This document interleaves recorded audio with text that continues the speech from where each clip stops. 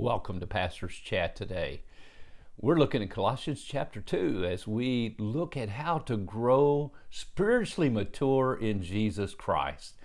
Now, maybe you're listening today and you're thinking, goodness, I haven't even got the first page yet. I'm not even sure I'm a Christian. I'm not sure if I even believe in God or not.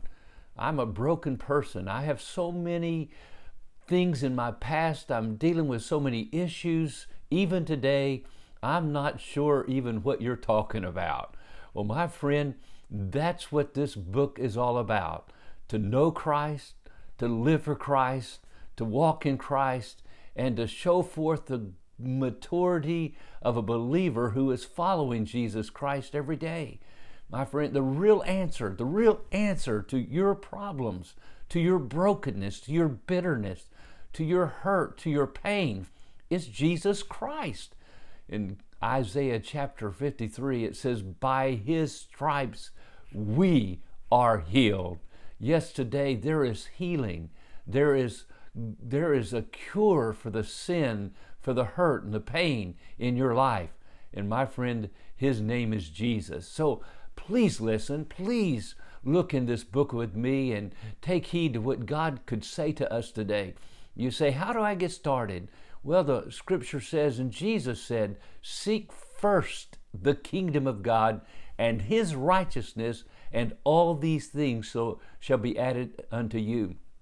Remember, there are two opposing forces in this world. God's goodness and grace and love and mercy, and Satan and the spirit of this world, who will do all they can with their deceitful lies to deceive you and lead you astray into that which will bring hurt and pain and devastation in your life. Jesus Himself said, the thief has come to kill, to steal, and destroy. But I have come that you might have life and you might have it more abundantly. Well, that's enough for an introduction. Let's look and see what Paul says as we deal with false philosophies. How do you deal? And that's what he warns. He has three warnings actually in this chapter. And the first one is beware of false philosophies, because man's philosophies are so attractive.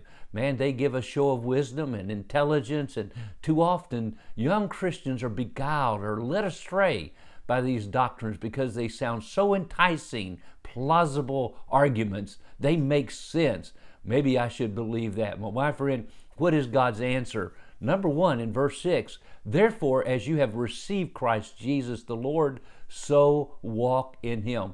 How did you receive Christ?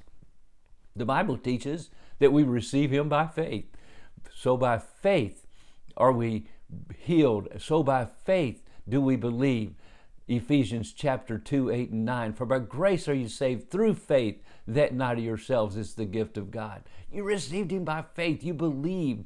You saw with spiritual eyes that He was the only answer to your problem, your sin issue, and you received Him into your heart. If you haven't done that yet, do that today.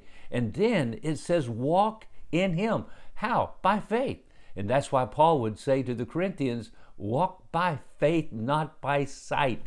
Not by feeling, not by the enticing philosophies of this world. Walk by faith. You don't have to see it to believe it. You believe it and then you see it. And you know that God loves you, Christ died for you, and you can trust Him. And so walk in Christ. As you have received Christ Jesus the Lord, so walk in Him. That means you know He's with you. He guides you. He's alongside of you. He is there every step of the way. Walk in Him. Not just walk with Him, but walk in Him. He's in you and you are in Him. And my friend, that's the first step. Now, secondly, grow up in Christ. In verse 7, he says, rooted and built up in Him and established in the faith, just as you were taught, abounding in thanksgiving. Now, we're going to take a little bit more time with that tomorrow. There's so much in that verse we need to unpack. But notice it says, rooted and built up in Him, established in the faith. Now, how did you receive Christ Jesus the Lord? By faith. Now he says, make sure that you're established in the faith. And that's what we need to do next if we're going to deal with the philosophies, the false philosophies of the world. God bless and have a wonderful day as you trust Christ.